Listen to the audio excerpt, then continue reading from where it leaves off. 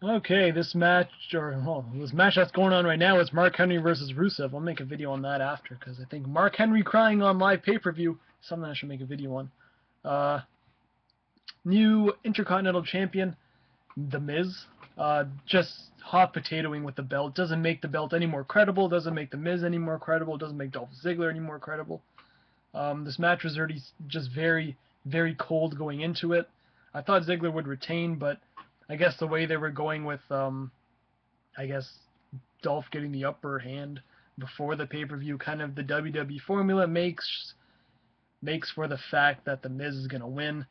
And it doesn't really matter, really. You saw the ascension of the Miz, you saw the decline and just the burial of the Miz to the point where you had him on the pre-show. Dolph Ziggler was never able to get back into the stride ever since he really lost the world title. It was just back down to the bottom of the barrel for him. He gets a slow rise, and then it's maybe a 4-week thing, and then I don't know. On the other hand, the Mizdow thing, Damien Mizdow, is definitely the most entertaining thing in the whole duo, and I guess Dolph is trying to just mimic it by having R-Truth, but it's not. It definitely doesn't work the same as it does with the Miz and Damien Sandow. The commentary during that match was just horrendous. They really overshadowed the whole entire match. It seemed like it didn't even matter what was going on in the ring. All that mattered was Florida Georgia Line is sitting on commentary, and they're going to be a tribute to the troops, and these guys are bigger than the superstars that are in the ring.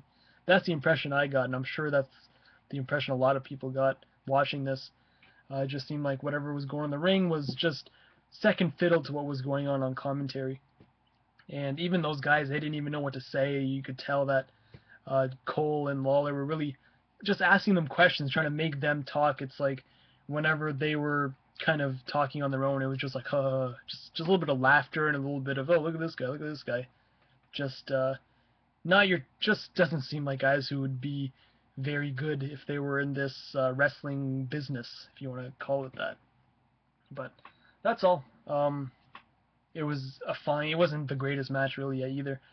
Kind of took away from the past two matches that were great, but I don't know. See you guys in the next video.